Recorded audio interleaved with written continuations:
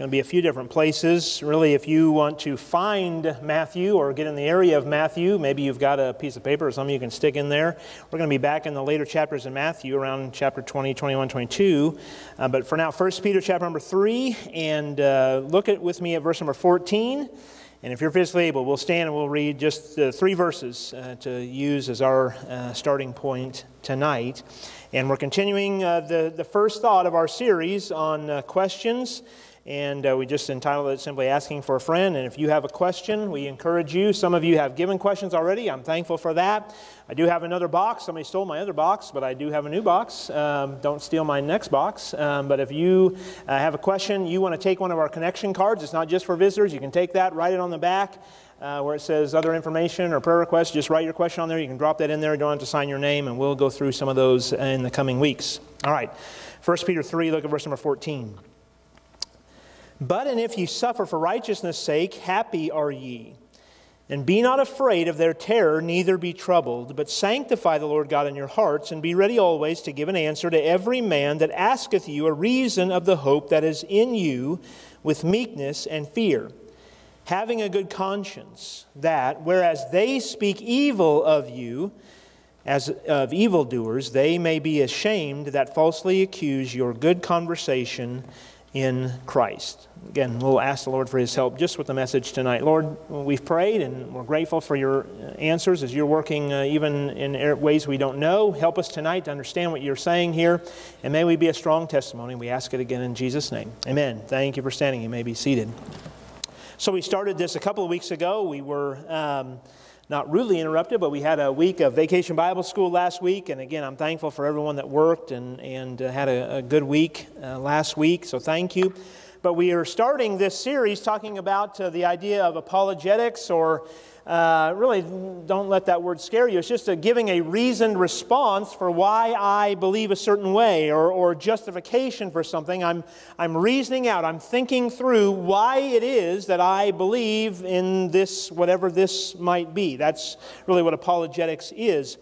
One definition that I found, and I don't really like it necessarily, and I'll explain it here in just a second, but the definition was speaking in defense. And the idea is, okay, I am a Christian and I'm speaking in defense of Christianity or speaking in defense of God, but in any other thing, that's fine, and that definition might be great, but I don't have to defend God. He needs no defense. I don't have to defend the Bible. It needs no defense. It is what it is. It is the very Word of God. It is truth, and God is the creator of this universe. It's not like, well, His little creation is He's going to defend, His creator. I'm incapable of doing that. God can defend Himself. I might look at apologetics as, again, defending or reasoning out my belief in why do I believe that there is a God. All right, and so that's kind of maybe the avenue that I might take with that, but just have that definition in mind as we go through some of these things. And that's really the idea, is I want you to ask questions that you might be asked at your workplace, around the water cooler. Does anybody still have water coolers anymore? I mean, that's just kind of an old phrase. But maybe you've got somebody in your family that's asking you questions. You don't maybe know how to best answer that, or you may have heard it preached a certain way, and then you've heard it preached a different way. Well, what does the Bible really? What does it mean? About this certain subject. And so, if you have any of those, please, again, you can email, you can ask me right, face to face, and I'll write it down. You can write it down and submit a card any way that you want to get that to me. I'd appreciate that very much. Thank you, those of you that already have done that. But apologetics. Why do we believe what we believe? And can we reason out? We're not doing this to win an argument. All right? We're not doing this to say, well, I'm smarter than you about this because my pastor just talked about this. What I want our church to do as individuals is not just say, well, let me go ask my pastor, let me go ask, our staff, or let me go ask somebody else. I want us to be able to give a reasoned response of why we believe this way. Why do we think this? Not just because, well, this is what I've always been told. That's not a really great defense or a reason why to do something. And by the way, there are things that when I grew up, in just my own personal experience, that where I grew up and in the religious environment that I grew up in, what I was told and taught wasn't true. And so if I just said, well, that's what I've always been taught, and I continue to believe that way without searching God's Word for the correct answer, then you understand I would be in error. And we don't want to be in error. We want to have the truth expose the errors that might be in our heart and our life. And so that's what Peter is saying here. Look again at verse number 14. Here's the reason why we need to give a response. But and if ye suffer for righteousness' sake, happy are ye. And notice, and we made mention a couple weeks ago, this is a good phrase to underline. And be not afraid of their terror.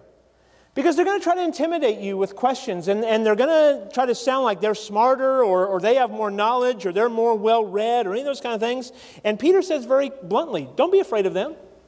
Don't fear that. Neither be troubled, he says in verse number 14. And so we want to, again, give answers for why it is we're believing the way that we do. I think questions are powerful things. And by the way, when you look through the New Testament, especially the Gospels, and we made mention of this, how did Jesus oftentimes answer his critics was by asking questions. And so we'll talk a little bit about that tonight, and what do questions do when we ask questions? Why is that a good way to kind of approach some of these things? And I think questions get us to think. Questions are not accusatory necessarily. Questions start to get my conscience involved rather than just accusing somebody of, well, you're a moron, you don't know what you're talking about. Well, if I start to get in an argument, that's the tone that I start to take. Right? I don't want to get in an argument. Arguments often, and if you have an argument with your significant other, your spouse, usually there's not a lot of thinking going on. There's just defense of my way, my position. Rather than reasoning out, here's why I'm doing this, here's why I think this way, and I'm doing that in a more peaceful manner. And I think that fosters the conversation much more than just starting to fight and bicker and yell at each other. Okay? What does the Bible say? Solomon said, a soft answer turneth away what? Wrath. So if someone is coming at me with some accusations or railing on me or starting to, make fun or accuse me because of my faith, well, the best way for me to respond to that is not, oh yeah, well, sticks and stones. It's not a harsh answer back. It's a soft answer to turn away wrath. It's thinking through and reasoning through with that person why you do what you do and asking them, why do you do what you do? Why do you believe in the way that you do? And so I think we'll just kind of do some review and get to where we left off a couple weeks ago, I should say. But number one, the first thought that we mentioned was this: apologetics, or that reasoned defense of our beliefs. Apologetics begins with understanding the lordship of Jesus Christ. Notice what Peter says in verse number 15. All right? But sanctify who? The Lord God in your hearts. So the reason is not so that I will look smarter or that I had a good answer to that one. Praise the Lord. I feel better about myself. The issue is I want the Lord Jesus Christ to get glory in all these things. All right? And so in my answers, I need to start with sanctifying the Lord God in my hearts. And if I'll sanctify the Lord in my heart, if I will sincerely have Him, talking about our adult Sunday school class curriculum, if I'll have Him in my thoughts regularly, all right, I'll desire godliness in my life, then I'm much more likely to give a good, well thought out answer, a reasoned response, rather than an attacking response. All right? And so it begins with the lordship of Jesus Christ. If I speak truth, but I do it in the wrong way, I'm going to shut the door to witness to that person. I'm going to destroy the opportunity God might be bringing in my path. All right? Does pride quench the Holy Spirit and His work in my life? Yes. Yes. Again, we quote this, it seems like every Sunday. God resists the proud, but He gives grace to the humble. Right? So if I approach this from a humble perspective, then I'm not quenching the Holy Spirit. By the way, what did Jesus say in John 14, 15, 16? I'm going to send you another comforter, and He will give you what? The words to even speak. So that when you don't know what to say, the Holy Spirit will be able to bring things to your remembrance. That's one reason why we talk about Scripture memorization, is when I get into that position and I'm thinking through, how can I say this? The Holy Spirit can work, but He can't work if I'm quenching Him through my pride. Right? So I want the Holy Spirit to have full and free reign.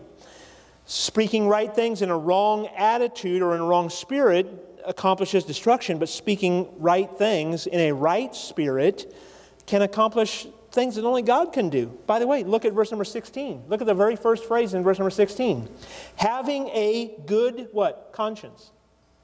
So I don't get done with the conversation and say, I wish I wouldn't approach it that way. I wish I wouldn't have said it that way or in that tone or in that manner. I don't want to regret the conversation. I want to look back and say, praise the Lord for what He did in that conversation. I want to have a good conscience about how I approach that. All right? So apologetics, number one, begins with the Lordship of Christ. Secondly, apologetics, defending my faith, apologetics serves the ultimate purpose of evangelism. Does everyone have faith in something? Yes. Does everyone have a religion, so to speak? Yes. Yes. Believe it or not, atheism is a religion. And most of the proponents of atheism that you'll come in contact with are pretty vocal about their religion. All right? And so just understand that when someone comes to you and says, well, you're just, you just have that blind faith, whereas I'm from the point of education. No, you're putting your faith in what somebody else said. You're putting your faith in what maybe Darwin or Huxley or some of these other philosophers have said, rather than where I place my faith is in God Almighty. Right? Everyone has faith. Everyone has a religion. The ultimate reason why we might engage in this is found again in verse number 15. And be ready always to give an answer to every man that asketh you, notice, a reason of the hope that is in you with meekness and fear. The goal of this is so that I might be a testimony. I might get the gospel to that person. All right? Help them to, we use this phrase, help them to doubt their doubts. Ask questions to them. For example, there is no absolute truth. We brought this out again. There is no absolute truth. That is an absolute statement. And what that person has just asked you to do is not believe what they're saying. If you carry that out to its logical conclusion. All right? And I get told that fairly regularly. Well, there is no absolute truth. You can't just stand on one thing. Well, who says you're the authority? All right? What you're saying is an absolute truth in and of itself. The ultimate goal, bring them to faith in Christ. Get them to doubt the things that they believe in. Help them to understand that their reasoning is skewed. All right? It's not coming from a proper perspective. So I want to talk now about these questions. All right? And we started this last week, and we'll get through these tonight. Number one, why do we ask questions in this mode of apologetics or in the mode of defending our faith? Number one, a question forces people to open up about general assumptions they might have. Question, have you ever assumed anything? I have. And it gets you in trouble. All right? I remember many times just making an assumption, and it was wrong because I only came from, again, one side of the story or one perspective. And if I only come from my side of the story, well, I'm not getting what the other perspective might be. All right? If I want to fight with my wife, well, what perspective am I going to come from? I'm going to come from my perspective. And my perspective is right. And I'm going to tell her how right it is. Well, I mean, she's a tremendous lady, but she's going to come from her perspective too. And she's going to say her way is right. Right? So if we don't come together and kind of reason some of this stuff out, we make assumptions that are not true. And questions get people to open up a little bit about general assumptions. All right? Now, take your Bible again to the book of Luke. And we'll get to Matthew here in just a second. Look at Luke, and I want you to show you just an example here of a general assumption, how Jesus faced a general assumption that was made. Luke chapter number 18.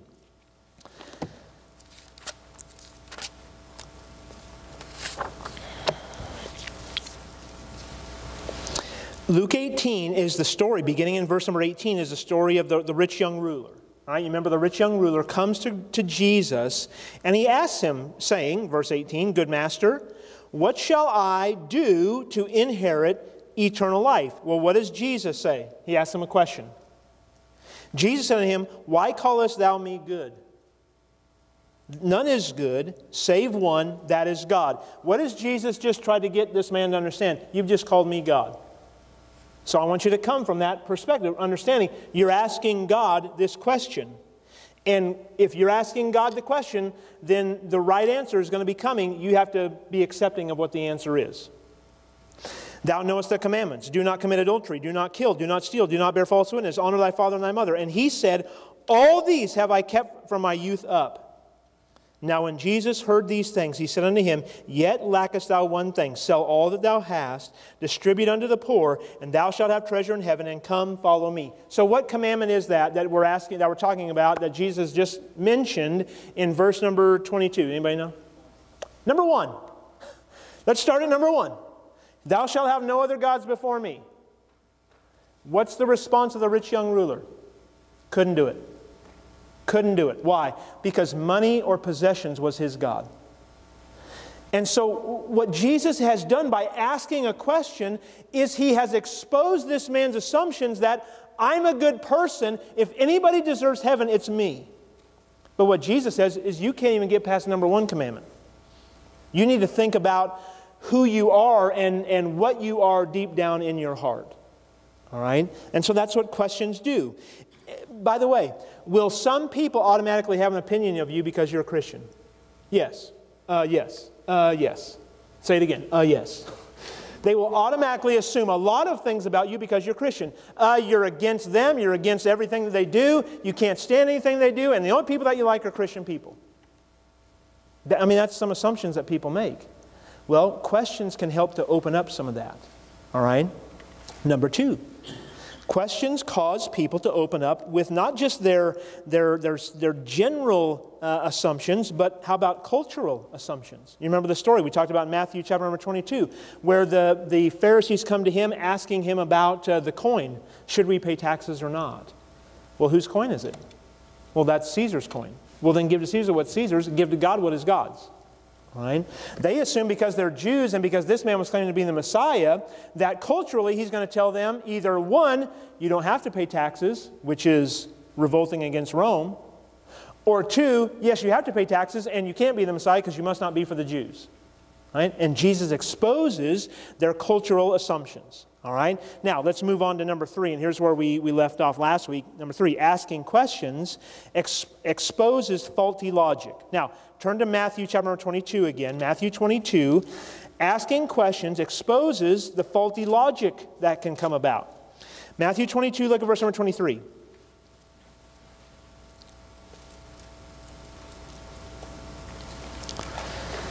Matthew 22, verse 23. The same day came to him the Sadducees, and the Bible gives us some commentary here. The Sadducees they would say that there is no resurrection. Right? So they don't believe in any kind of resurrection. And here's what they ask Jesus, saying, Master, Moses said if a man die, having no children, his brother shall marry his wife, and raise up seed unto his brother. Now there were with us 7 brethren, and they go into this whole lengthy explanation, this ridiculous scenario where this wife goes through 7 brothers and none of them raise up children. And so the question comes down to verse number 28. Therefore, in the what? In the resurrection. Do you understand they don't believe in the resurrection? Yet they're asking, in the resurrection, whose wife shall she be of the 7?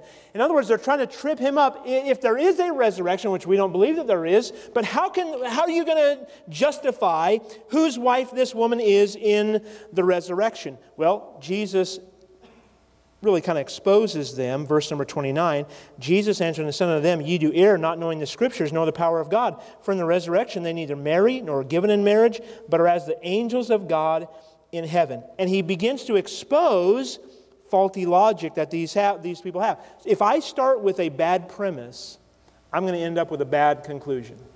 Right? It's the same thing that we would say about, well, you have faith and I don't. I have reason or education. That's faulty logic. Everyone believes something. Right? And so if I have bad logic, I'm going to come to a wrong conclusion. By the way, can an atheist prove that God does not exist? No. Can I prove that God exists? That is scientific proof. Not necessarily. I take that on faith. Now, I think we can point to all of creation. I think we can point to reason in our universe, and there are a lot of things that we can point to, but for an atheist person that's just looking for one example of how I can prove God, I'm never really going to be able to do that because they're not coming from a faith perspective. All right? I have to come from the idea that you can't prove it either, neither can I. We both have faith in something. Right? We both exercise belief in something or what somebody has said. And so all that does, when I assume that, I'm presuming that my intelligence is greater. My knowledge of something is greater than another person's. Right? And that is not necessarily true.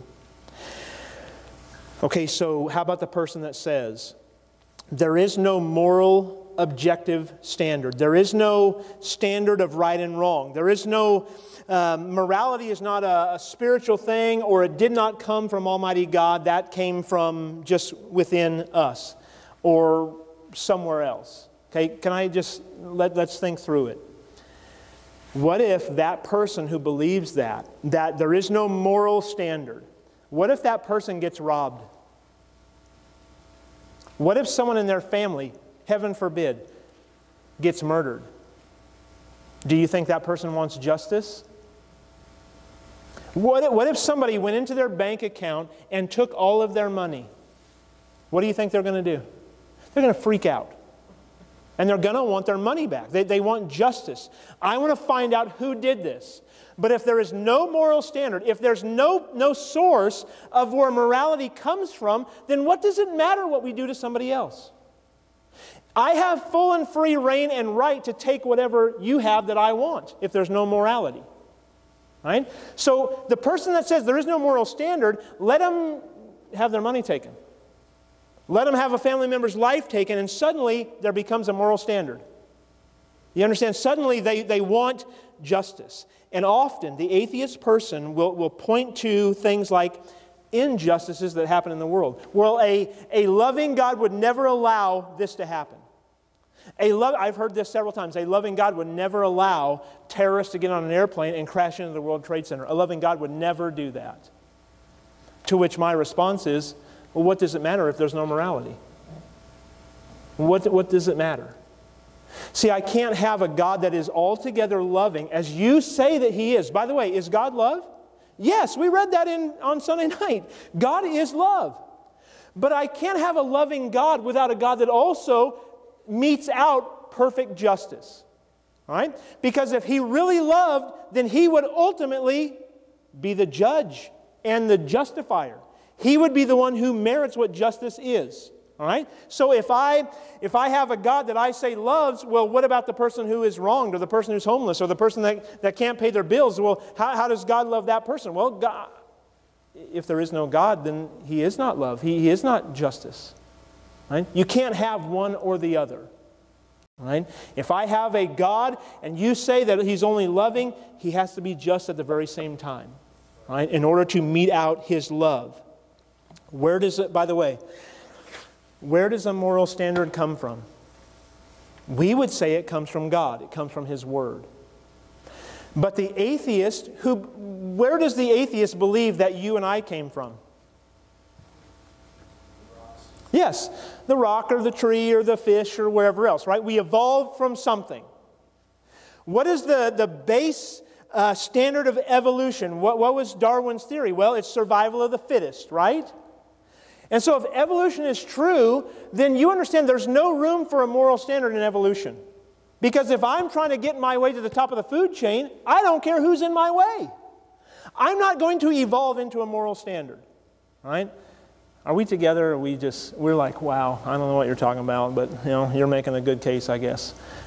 I want you to think with me about this stuff. And understand the way often to answer some of these people is not by thinking, well, I'm not smart enough to do that. No, you are smart enough to come to a logical conclusion. That you cannot have these perspectives. You cannot give an answer, as Peter was saying, apart from just simple logically thinking through a position. And that's what questions do, is they begin to expose faulty beliefs or faulty premises that somebody who is attacking you will have. Right? All right, let's move on, because I get the feeling we're bogging down here a little bit. Number 4, asking questions then exposes the motive of people. All right, you're in Matthew 22. Look back a page or so, Matthew 21. Look at verse 23. And by the way, Matthew 21, 22, and 23 it's just constant. Jesus is being challenged, and people are coming to him. And in 21, 22, and 23, it's all kinds of Jesus just answering critics, answering those who are against him, who want to falsely accuse him. He's just answering. They're tremendous passages of Scripture. Matthew 21, verse number 23. When he was come into the temple, the chief priests and the elders of the people came unto him as he was teaching and said, By what authority doest thou these things, and who gave thee this authority? What are they doing? We want to know who sent you.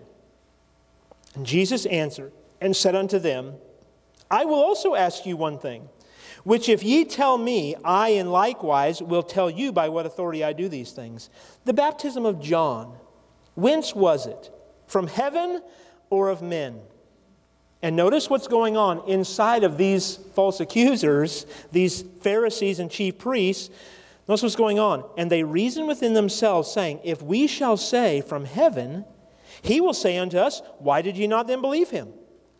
But if we shall say of men, we fear the people, for all hold John as a prophet. And so here was their response. And they answered Jesus and said, We cannot tell. What had Jesus done? He just exposed their motive. And he got them to see, why are you asking this? All that you're doing is you're blinded by your own jealousy. And they couldn't answer. And so what does he say? Then I'm not going to answer your question. I'm not going to do it. I'm not going to fall into your trap. Asking questions exposes motive. By the way, do people want to try to trip you and I up? Yeah, all the time. Because they think that if I best them in a question, then my way must be right. And again, I'll take you back to 1 Peter chapter number 3. Don't be afraid of them. Don't fear that. You understand who you believe. Now, do we all have all the answers? No. No. By the way, does the Bible include every answer to every question? No. No. But what I can do is I can learn all that I can and try to reason with somebody about why I believe what I believe. All right? Number 5, asking questions. Again, we're dealing with this issue of apologetics. What about the method of asking questions? Asking questions exposes contradictions. All right? Now, Matthew 22. Back to Matthew 22 again. Look at verse number 41. Matthew 22, verse 41. While the Pharisees were gathered together, Jesus asked them, saying, What think ye of Christ? Whose son is he? Now, the word Christ there is Messiah or anointed one. All right, so he's asking, who is the Messiah? Who do you think that he is? And they say unto him, the son of David. By the way, is that a right response?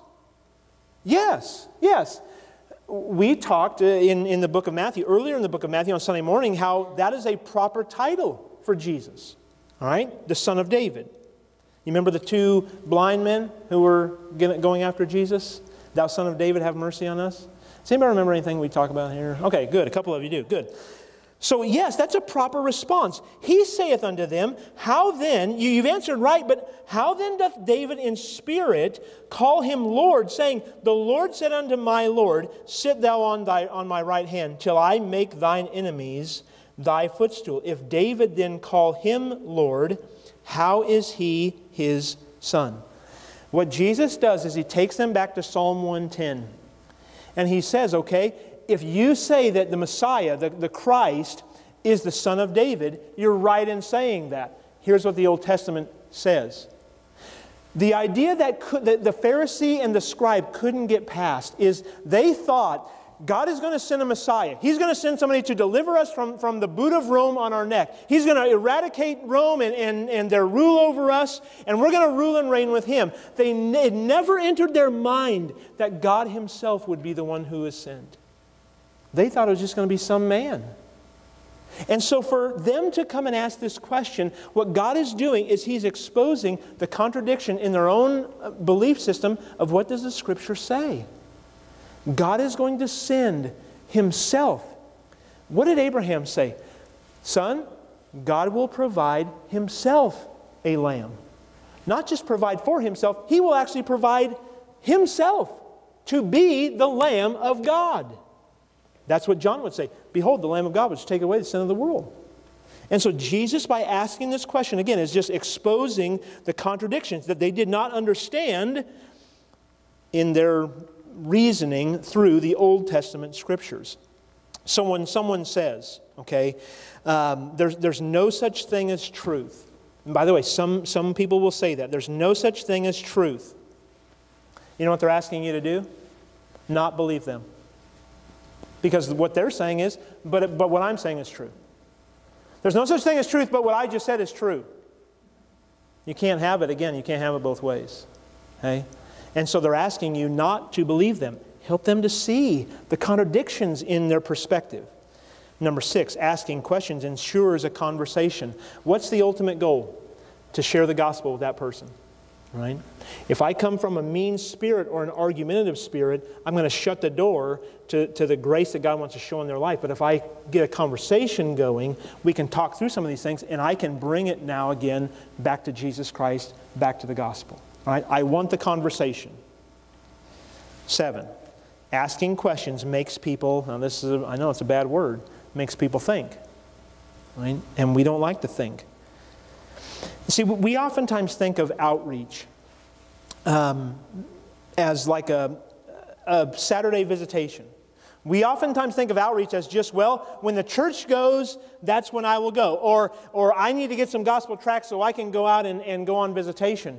But I don't see Jesus or the disciples doing that. You know what I do see them doing? Engaging in the people and the culture around them. That they're going out to the people that they come in contact with, and what are they doing? They're engaging them in a gospel conversation. Right? I had the question asked to me this week, not by someone here, someone outside the church, in fact, another pastor, and the question was this, and it just got me to think. Are church services for evangelism? That's a good question. Are church services for evangelism? Or is the church supposed to be doing the evangelizing out there? Is the church service for the building up of the saints? For the teaching of the work of the ministry? Do you understand how we have come from a certain culture that says this is the way that we do church, and if we don't, we can only bring people to church so that they can be saved. Well, what about you conversing with that person on Tuesday? Why don't we reach people outside of the doors of this church and then bring them here to have them built up and discipled? See, sometimes I get concerned that we're backwards on some of this. Now, do we include the gospel presentation in our sermons and in our church presentation? You better believe that we do. By the way, every page of that book is the gospel. Right? And so it's easy to get back to Christ died, was buried, rose again on the third day according to the Scriptures. All right? And because of that, He gives victory, He gives help, He gives strength, He gives help, all of those things. So yes, we include the gospel, but is that our sole reason for being? Well, Jesus made disciples. Right? And part of that is seeing them trust Christ, yes. Sharing the gospel, yes. And then teaching them, helping them, seeing them grow and develop. Right? If we have a bunch of soul winners, great. That should also mean we have a bunch of disciplers who are following up with those people who have just come to know Jesus Christ as their personal Savior. All right? So let's think about this. And please don't take it where I'm not taking it. I am not saying, well, see, we shouldn't be evangelizing in church. That is not what I'm saying. We should be doing that. Right? But part of what we also should be doing is teaching people and helping them to be discipled and grow. Some people, I'm telling you, some people who have been saved for 5 years, 10 years, 20 years are so shallow in their belief that they don't know how to think through some of these things. They don't know how to properly interpret their Bible because they just, we're supposed to be soul winners. I know that. And we stop there rather than teaching people, what does the Bible say about some of these things? Can I ask a question about that? I had this question asked to me. How do I respond to that? Well, God has answers, I can tell you, in His Word. He wants us to be able to give an answer for the hope that lies within us. Okay, so this verse, back to 1 Peter in chapter number 3. 1 Peter chapter 3, if you're living a distinctive, not a Pharisaical life, if you're living a distinctive Christian life, not just behavior, but inside of you, people are going to ask you, tell me about the hope that's in you. Why do you respond to things differently? Remember, the context of verse number 15 in 1 Peter chapter number 3, the context of giving an answer is what? Verse 14. Well, what's verse 14? But and if ye, what's the word? Suffer for righteousness' sake, happy are ye. So the context of giving an answer is during persecution, during scorning, during when you're going through a difficult time, when you're being mocked for your faith. That's the time when people are going to ask you, how come you respond in that way? How come you don't just get angry and lash back out at them? How come you're so solid in what you believe? What is it? And people will ask that question if I'm living a genuine and a distinctive Christian life. Again, not as a Pharisee, but I'm living Christ every day. And so apologetics is logically explaining the gospel. Verse 15, a reason of the hope that is in you. Question, can your faith be reasoned through with your mind? Can you reason through, why did you get saved? And remember, we asked this a couple weeks ago, and I want you to think sincerely about this. When somebody asks you, why are you saved? Don't give them how you got saved. That's not what they asked. They asked, why did you get saved? What was it that caused you to take the belief system that you were in, or turning from your sin? What caused you to turn to Christ? By the way, when you do that, that's thinking apologetically, right? That's giving an answer for the reason for the hope that's in you, right? And if you have never done that, I would encourage you to write out your testimony. Just do a paragraph. Write out your testimony. It'll be one of the best witnessing tools you ever use. Here's why I trusted Christ, right? I realized this. I realized who I was. I realized who Jesus was. I mean, just go through it. Why did I do that? Not how, but why did I do that? We give the verses. Well, for all of sin and come short of the glory of God. Yeah, but what about in your life? Well, what was it? Right? So think through that. Be able to reason out those things in your own mind, in your own life. Number 5, we're going to finish these. Apologetics gives reasons that lead to, verse 15, that lead to hope. A reason of the hope. Every religious system, every system in our world that denies God leads to hopelessness. Every one. Christ is the reason for my hope. Right? So again, put your thinking cap on here. We're almost done. You can remove, I want you to think about the world's religions. You can remove the founder of any religion from the beginning of that religion. You can remove the founder, and you could still have the promises, or the premises, I guess I would say, on which the religion stands. Right? If I took Joseph Smith out of Mormonism, I could still have the basic premises of Mormonism. Right? It could just be somebody else who came up with the idea to have, kooky glasses and read golden tablets. All right? I could take Buddha out of Buddhism, and I could still have the basic tenets of Buddhism. All right? Which to me makes absolutely no sense, but that's a whole other set of sermon series. All right? The idea of Buddhism is to have no wants. So my one want is so that I don't have any wants. Anybody see any problem there? Yeah, that's a problem. All right? And then I just cease to exist when I don't have any more wants, but that's what I want. It's never going to happen. It just leads to hopelessness. Right? Okay, so now think about Christianity. If I take Christ out of Christianity, could I come up with the basic tenets of Christianity? No. He is it. He is what I place my faith in. Without Him, there is nothing there. Right? I have no hope outside of Jesus Christ. And again, the end goal is not to win the argument with these kind of things. It's the issue to help people to see that Jesus is the truth. Jesus is the one that gives hope. That's why I want to give an answer, is because I want to share with you, I have hope in me. And even though the world is falling apart and a family in Kentucky can lose 3 of their kids that God has given to them, they can have a hope. Here's why I still have hope in what God is doing in my life. Because of what Jesus Christ has done in me. I will see my kids again. Praise the Lord. Amen. But I can't do that with any other faith, with any other religion. I have to work to get there. And then it just is well, I hope I did enough. It's hopeless. But apologetics, what Peter is saying here, apologetics, number 6, requires gentleness, respect, and again, verse 16, a good conscience. I'm not being proud. I'm not trusting in self. I'm not letting my attitude crowd out the message of the gospel. Right? I'm not trying to get one over on somebody else. Again, you will not have the answer to everything. Right? You just won't. By the way, the Bible doesn't answer everything. But the questions that we don't have answers to, the person who's challenging you doesn't have answers to either. They can't answer how the world started. Number one, they weren't there. Neither were the people that they believe in what they're saying. I put my trust in what God has said because He was there. Right? He's the one that made this whole thing. And to say it came from a big bang out of nothing, do you understand that that logic is pointing back to God?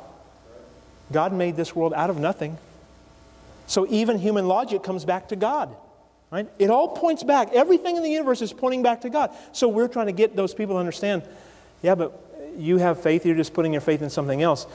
I put my faith in God who gives answers to these kind of things. We have more reliable answers, but we don't have to fake it. We don't have to get mad about it. We can reason with somebody else to give a reason for the hope that why we have done what we've done. Right? And that's why we're doing a series like this, is to bring up some of these questions and say, okay, how do I answer this? What does the Bible say? Help me to think through this. Well, that's what we want to do.